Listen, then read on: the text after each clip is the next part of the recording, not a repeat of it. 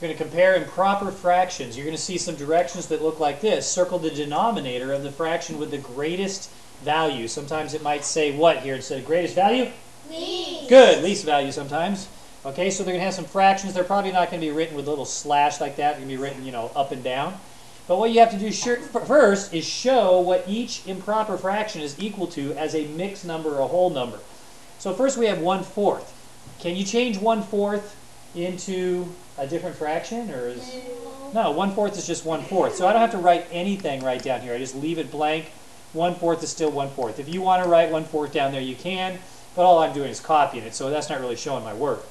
And then here I have 10/2. That's a division problem. That's an improper fraction. I have to change that to a mixed number. So what is 10 divided by 2, everybody? 5. 5. Good. So I put a 5 right down here. This is 7/3, which means 7 divided by 3. What's 7 divided by 3? How many 3s are in 7? 2. 2 wholes, and what's the leftover? 1/3. 1/3, right? We keep the same denominator when we make our fraction in our mixed number.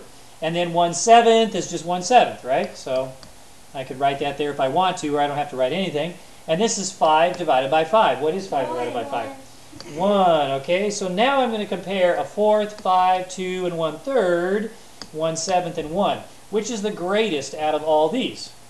Well, that would be 5. 5 is bigger than 1, which is bigger than 1/7 or 1/4, and 5 is bigger than 2 1/3, so 5 is the largest, and you'd circle the denominator up here in the actual problem. Don't circle the denominator down here, or circle the 5 or something like that. Now let's say they ask for the least value. Which one would you pick for the least value? 1/4. Is 1/4 less than 1/7?